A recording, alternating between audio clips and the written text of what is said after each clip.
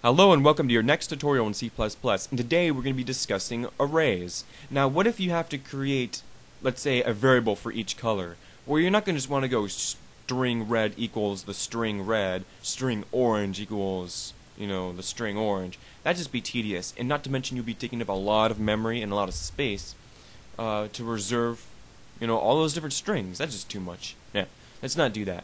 So instead we could just create an array. Now, bear in mind that arrays can only hold that one data type, however you declare it. So bear that in mind. So in this example, we'll be using strings. So they must all be strings. So what's the format for creating an array? Basically, you just type out the data type that you want it to have, or that you want all the elements to have inside of it.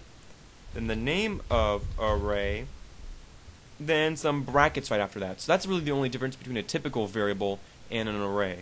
Then a semicolon. Now that's typically not enough. There's two different ways we can go about initializing our arrays, because we have to initialize them as well. So we can't just do it this way. But there's two different ways to do this, so I'm going to show you both. One way is if you actually know the elements that are going to be going in there, if they're given. So you're not going to give the user the opportunity to fill that array with the values they want to give it.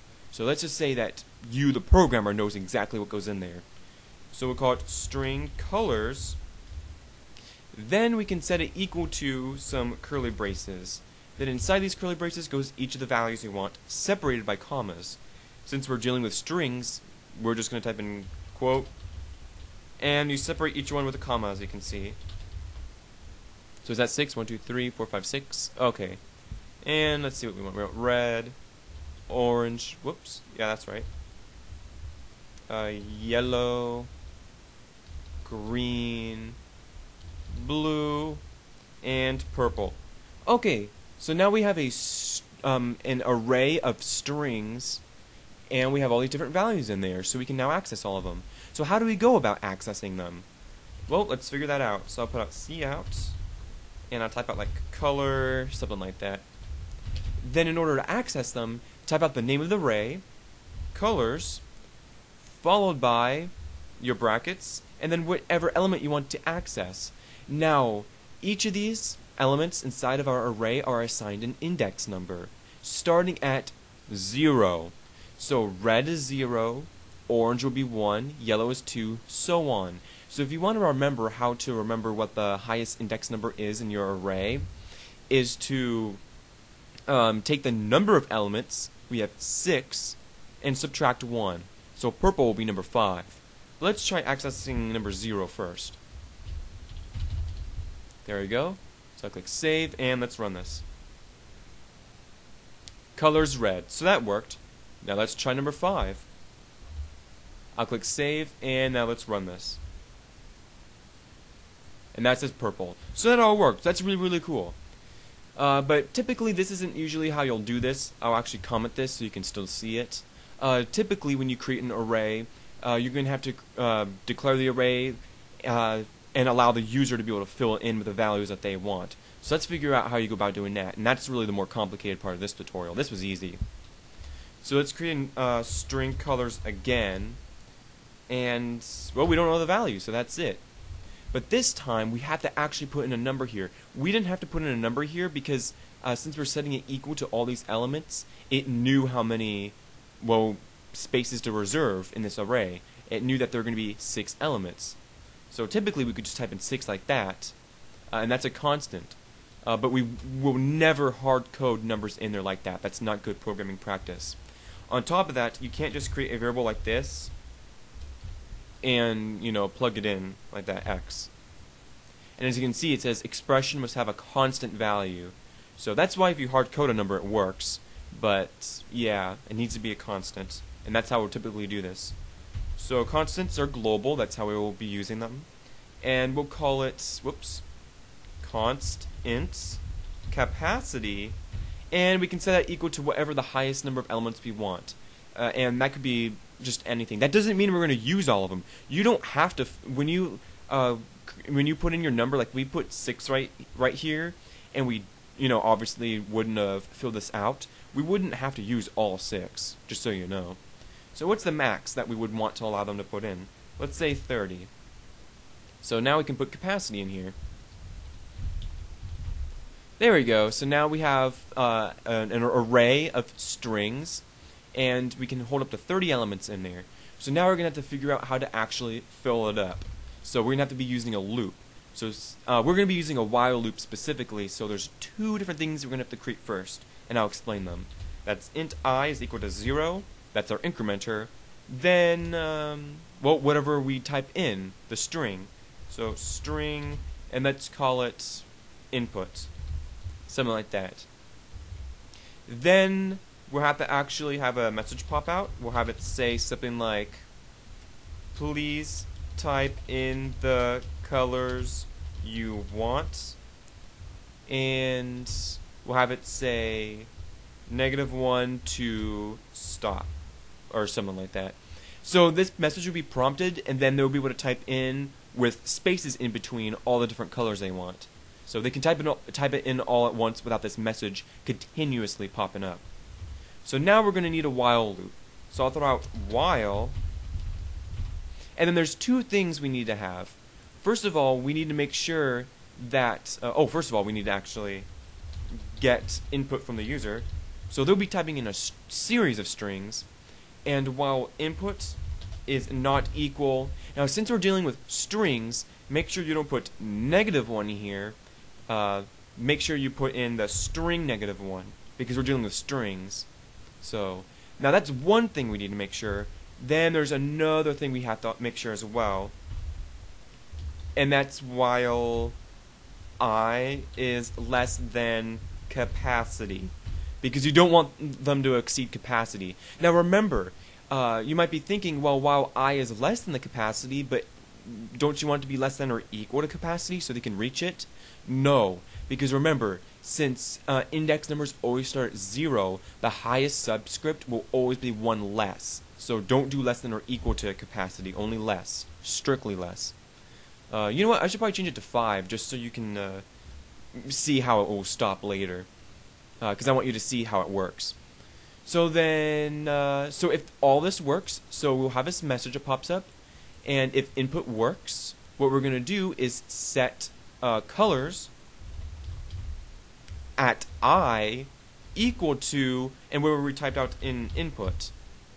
Then we'll have to increment I up by 1, and then we'll have the cin again. So cin input. So if I click save,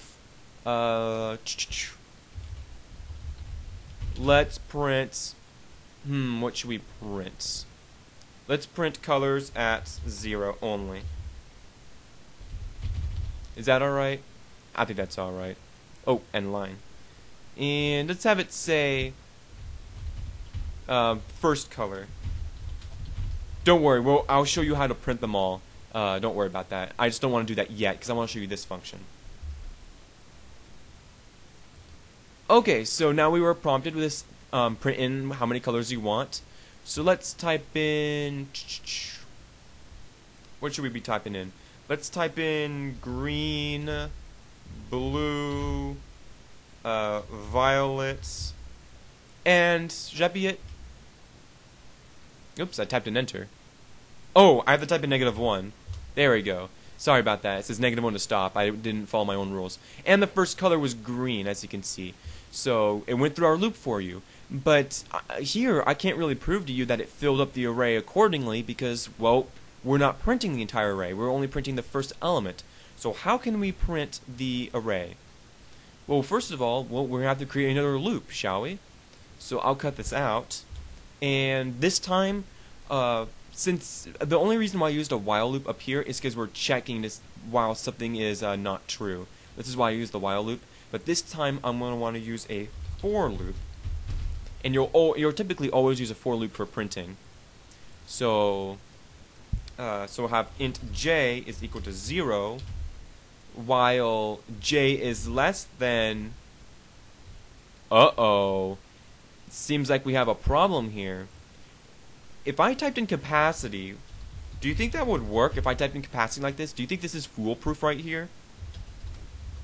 No, because we might not necessarily have filled up the entire capacity. So how can we go about finding out, what if we only put in 3 like we did before? We only want, 3 to pop up. We'll want it to be, while j is less than 3, not capacity. So how can we, solve this problem?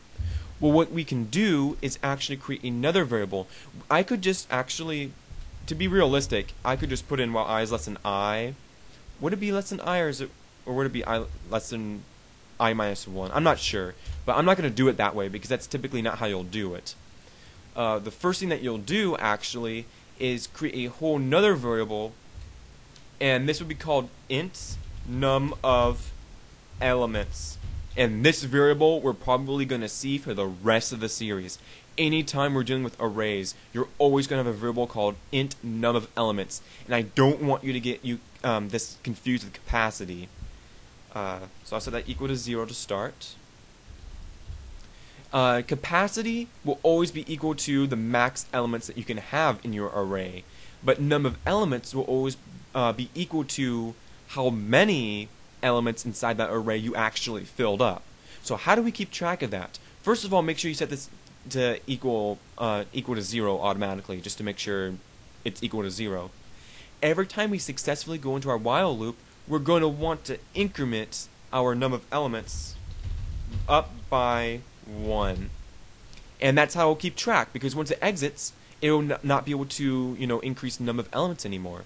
So while j is less than num of elements, to print it. So that's what we'll use. We'll use the num of elements. So now let's see out, and let's throw out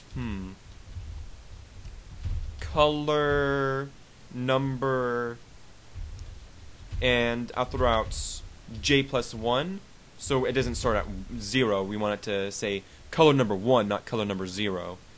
And another empty string, and print colors at j. So that looks like it should work. And should I have an end line? I should probably have an end line. So I'll click save, and I think that should pretty much work. So now let's run this, see how this will work. So I'll throw out, I'll just go red, orange, yellow, green. I'll just go 4 this time. -1. I keep forgetting that one. There we go.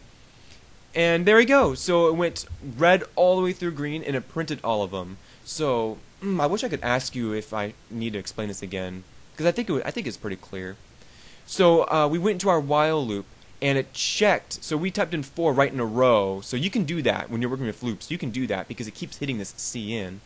So we put in red. It's going to read red first, see if red is equal to -1, which is not, and it's less than the capacity, which it's not. So then it's going to increase our number of elements, which was 0 to begin with, up to 1. Another beautiful thing about making this 0 to begin with is if it doesn't work at all, this for loop will not crash, because since j is equal to 0, if 0 is less than 0, this would never execute to begin with. So let me show you how it won't crash. So if I throw nothing in, if I just go -1, nothing happened, but it didn't crash. So that's really, really good.